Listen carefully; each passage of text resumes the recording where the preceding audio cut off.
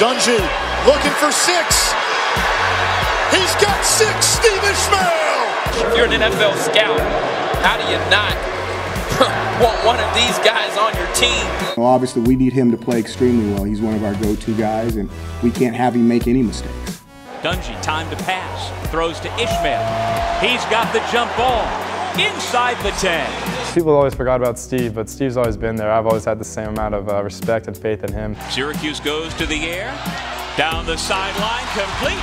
Steve Ishmael. Ishmael 6'2", 209. You're going to see a lot of jump balls.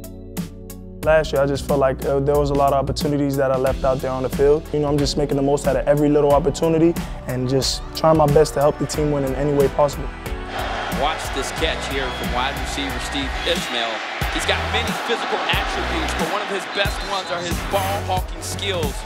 So he just plucks that thing right out of the air. Last year he saw Amba. I mean, Amba was a great player, and he saw that. He wasn't frustrated. At the same time, he was like, I can do this too, and I think this is going to be a big year for Steve. There's a lot of pressure on him to perform at that level, but he's got big shoulders. He can handle it.